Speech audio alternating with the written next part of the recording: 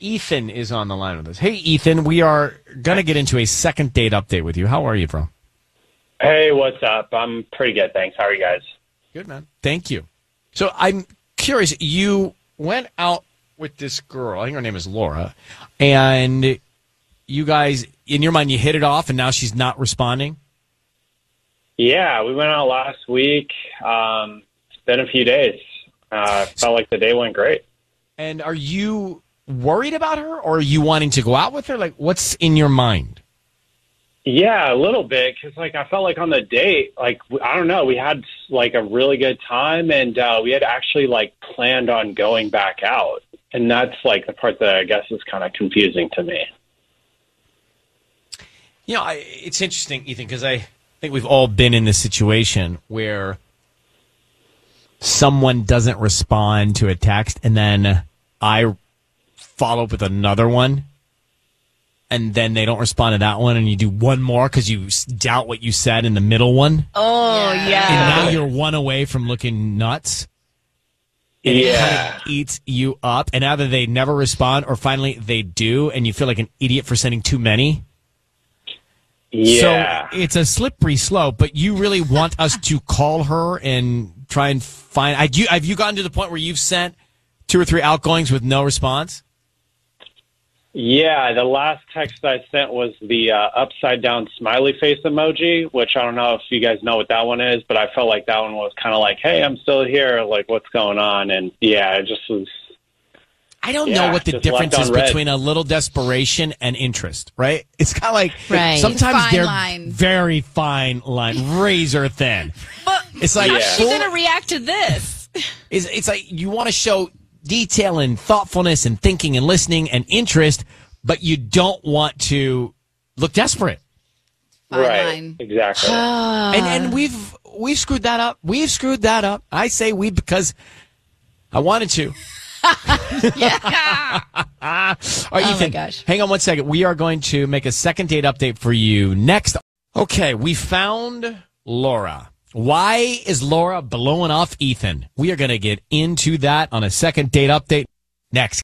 Ethan, you went out with Laura.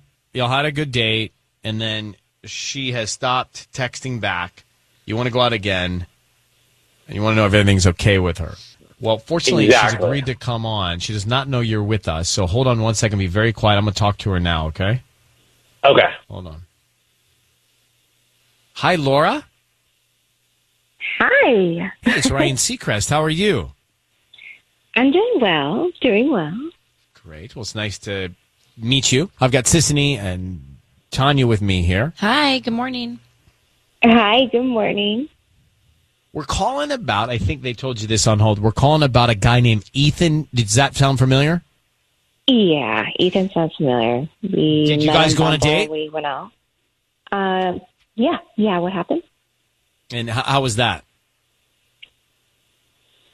I don't know. We had happy hour naps and talked, and that was it. But I'm done.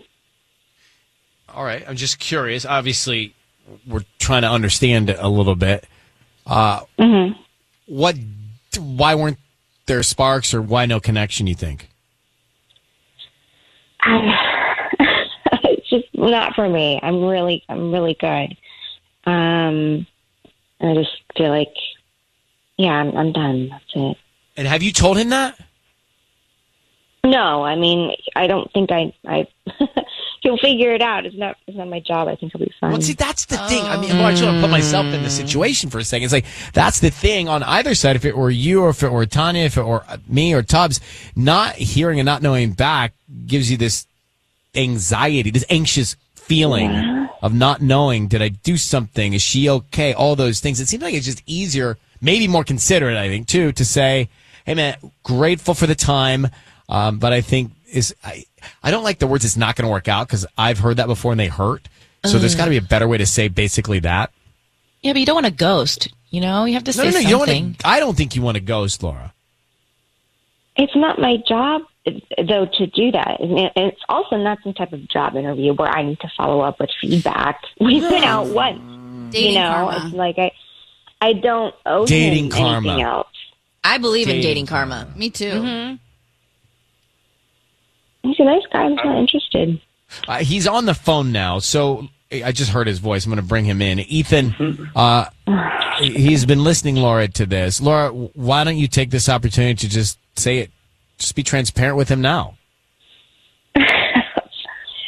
I mean, I've done the whole I'm not feeling it text with guys, and they all generally try to talk me into it and present their case like there's some sort of lawyer, and it's exhausting.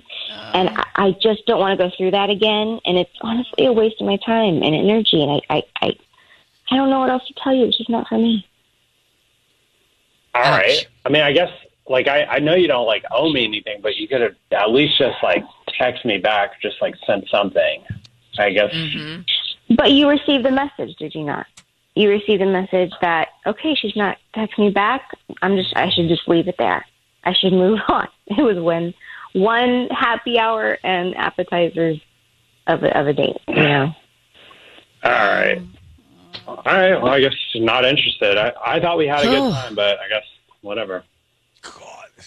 All right. Laura, thank you for agreeing to come on and your honesty. Ethan, good luck to you, bro. Thank you. Okay, Thank you. bye.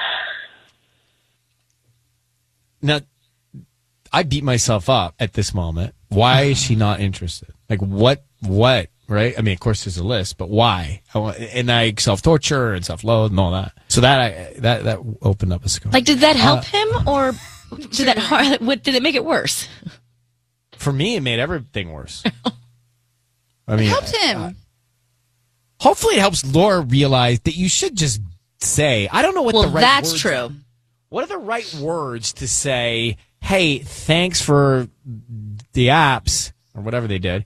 But what? Like, I don't know. I don't think this is a match. I don't think we're the right match. You can say I'm not feeling it. That hurts too. No, right. you explain. Like, obviously, I don't there's think the something really timing's. going What about on. the timing? I feel like the timing's not Ooh, right. that's a good one. Timing's good, Tanya. Timing's not right for me right now. I was just giving it some thought, and the timing's not right. She should just say whatever is really going on. Yeah, but that was harsh. I want to hear that. Me, that's not. That opens up wounds for people. Sorry if you had to hear that.